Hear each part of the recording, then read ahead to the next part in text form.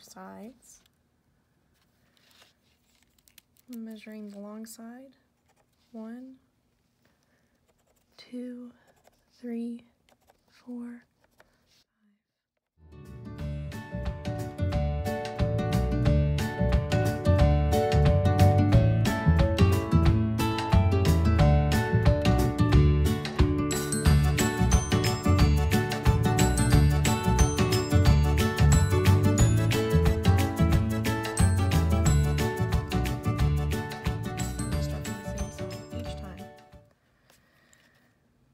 One, 2, 8. Once you have all 4 sides marked correctly, I'm going to line up those marks. Line it up with that mark, and you can still see it. And that one, make sure you can still see the line. And drag your pencil across gently. Line up both marks. Hold your ruler down firmly, or else it's going to move. And gently drag your pencil down. Have the pencil resting against the ruler the whole time, but perpendicular. In other words, kind of standing up. Don't tuck your ruler, don't tuck your pencil under your ruler. Don't try it like this. It's gonna end up underneath your ruler and you're gonna end up with a crooked line. Every time.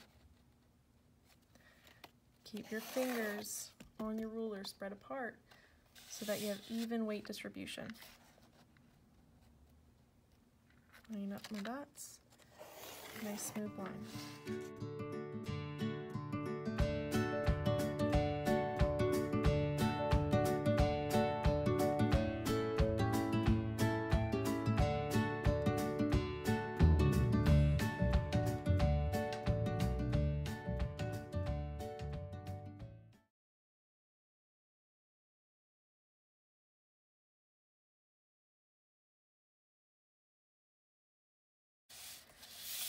So we've got 1, 2, 3, 4, 5, 6, 7, 8, 9 1-inch boxes, which means 9 inches across. And then 1, 2, 3, 4, 5, 6, 7, 8, 9, 10, 11, 12 inches long ways. Okay, so it's 12 inches and that's 9 inches.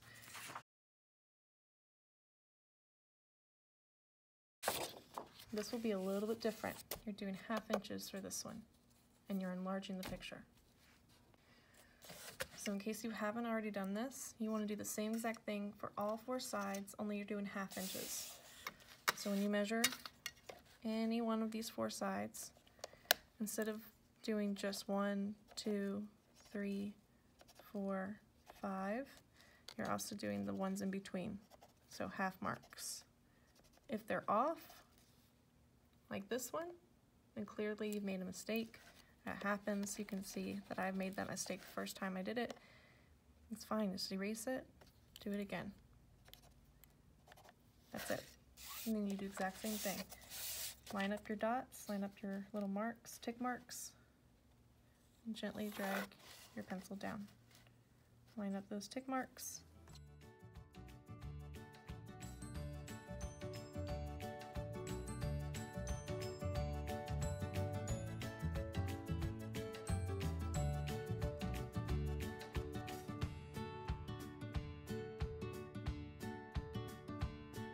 Areas we don't want it to be, so please take care of your rulers. This is how it happens. We end up throwing them around or tapping them, or they end up on the floor and they end up nicked, and that's why we have some bumpy lines. So now I have, instead of it being 9 boxes across, it's 8 boxes across. And same thing on the side. We had 6 inches, multiply it by 2, and you end up with 12 boxes.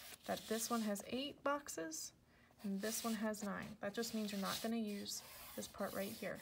That's all that means. You're not going to use one of these 2 sides. That's all.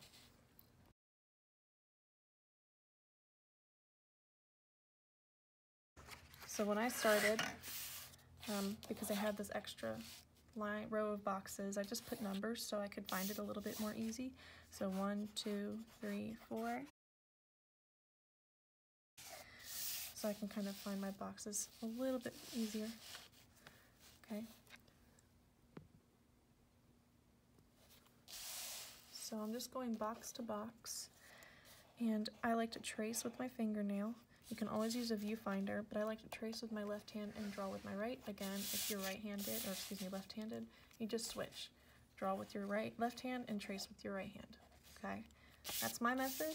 You might find one that works for you. I've told some people what helps is by seeing where lines intersect with the straight line. So I know that the top of her sleeve, right here, starts in this box, and it curves out, comes down.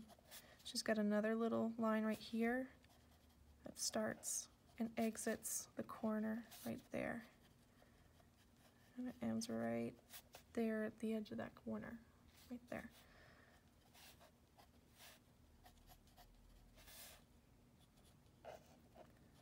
And we're just looking at the one box at a time. We're not worried about the whole picture, we're just focused right here. Okay, I've got that one. And I'm gonna work on her elbow. So she's got this curve out, kind of goes in the middle of the box, comes out the middle, goes back in. The elbow goes all the way out to the side of this box, comes down, around, and out of the diagonal. Okay, we have her hand. I'm just going to kind of make a little indication of where her hand's going to go. Right there. Just so I know I'm saving that spot for her hand. Okay, the curve of her sleeve is right here. She's got a little wrinkle, or a little lump right here, her elbows.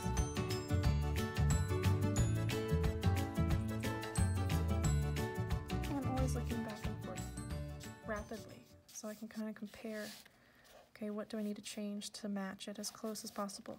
We have her finger bend right where that line is,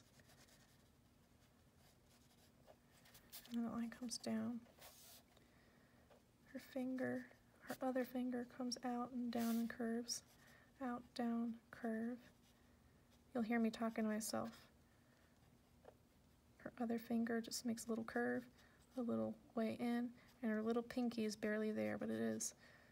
Does a little bit of a, and it matches up perfectly. If you're lucky and you've done it right the whole way, they'll match up perfectly. It's really cool to see.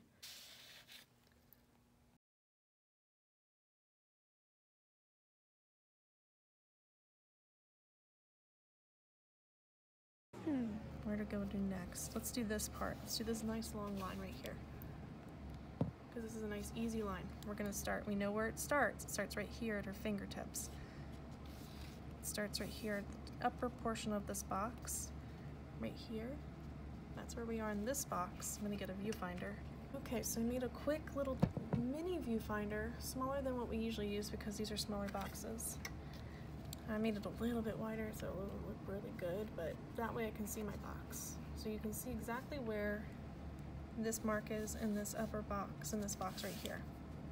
So we're at about, maybe right here. Right there. Okay, so we've got a curve that comes out at the very tippy top, comes around. So I think I'm a little too out. Around and out again. So always use light marks, y'all. Please, because if you make a mistake or you want to fix something, it's much easier to erase a light line than a dark line. We have this part right here that comes out, this part that comes out. If it doesn't help you to use a viewfinder, don't use it. I just find it to be helpful for some people. It comes out at the pinky, goes out at the very almost to the middle of this box right here, and they meet right there. Oh, we got this beautiful line, goes down, down through this box. It's fun doing these long lines because they're pretty simple. To the next box, make sure that we're both on 9. Oh, you can't see me anymore. Okay, out towards the middle of this box. Okay, out, keep going. We're starting to curve out. And we start to make this little bell shape at the end. A little corner goes back in. We have this little one right here, down in this box. So this is when I'd like to see all of it, because I can see where it goes in one box and out the other. And we really do want to see that. So if you're good and you kind of get it and you feel comfortable with it, get rid of the viewfinder so you can kind of follow along with your left hand, or whatever, your less dominant hand. Okay, I'm still making really accurate lines. I'm trying my best to make these as accurate as possible. So every couple, I don't know, maybe 3 or 4 boxes, if I'm going a little faster like this, I'm gonna double check and make sure that I'm all lined up. So this is the, let's see, 1, 2, 3, 4, 5, 6 box over, 6 box. Yep, that's right. Okay, this curves out. Oh, okay, so see, we all make mistakes. This is actually very curved right here. Very curved. Goes up into this corner. We've got a little upward swing right there. Okay, we've got another curved little bell shape. And then it goes up.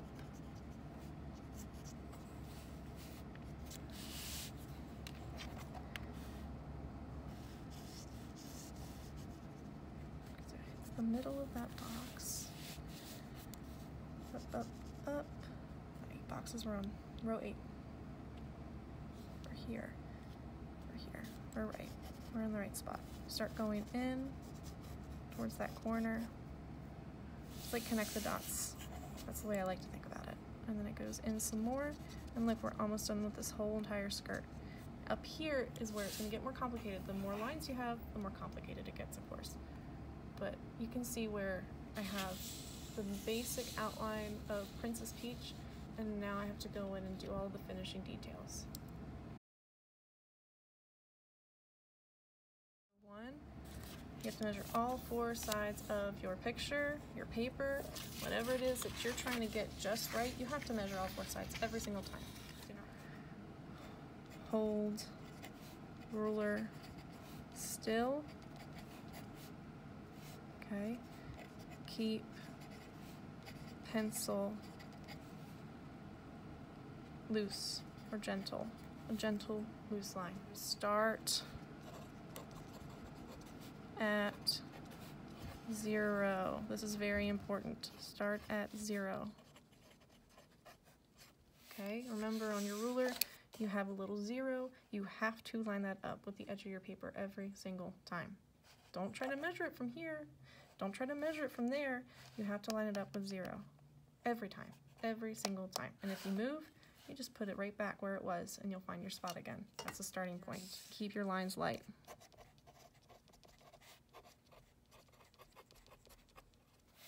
Because you will have to erase it in the future.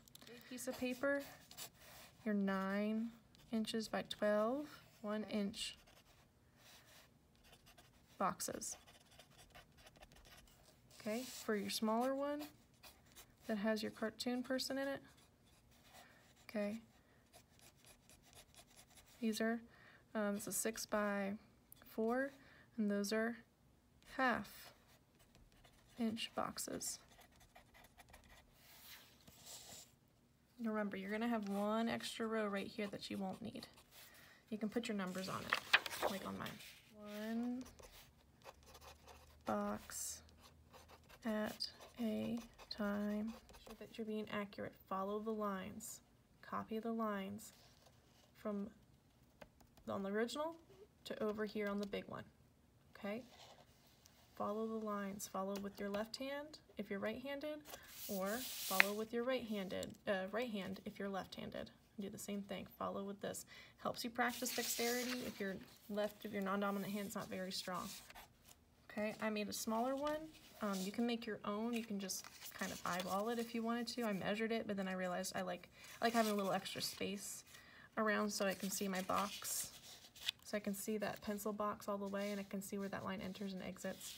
You can use this one too. You're getting a lot more. You're getting 4 boxes instead of just 1 box. But this is what you need to remember for this project if you want it to turn out accurately.